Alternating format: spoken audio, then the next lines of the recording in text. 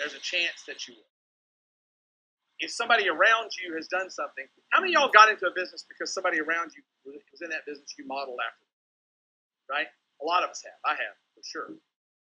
Because when I saw them do it, it was attainable. Roger Bannister ran a 4-minute mile. The next year, I forget what, 11 people did it or something like that?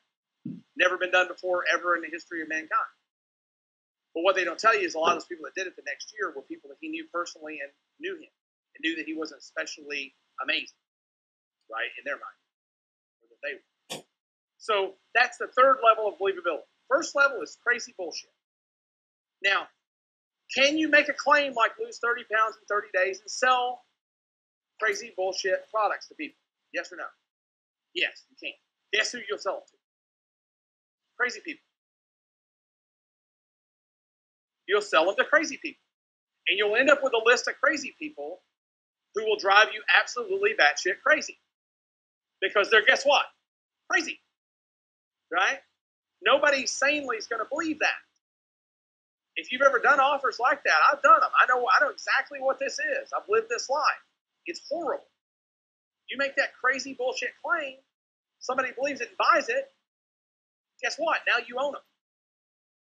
Right? They're yours. Congratulations. You made $29 and a giant pain in your ass for the rest of your life. And as soon as they realize that it's bullshit, guess what?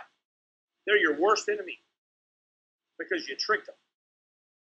Even though they bought what they knew not to be true, it ain't their fault because they're here in the self-esteem lab. Not even here. I can't reach down that way. And they can't go further than the concrete.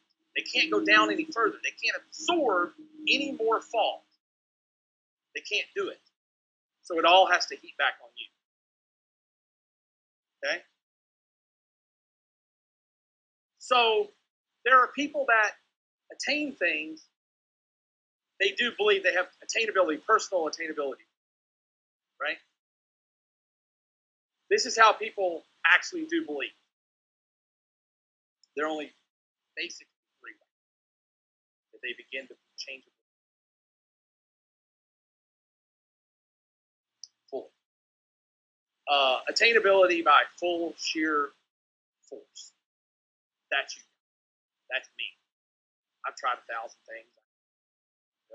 Way more times than I want. I know that it don't hurt that bad. But that's the guys like, let's say, Roger Bannister. It's a great example. Just by sheer will, he's going to run a 4-minute mile.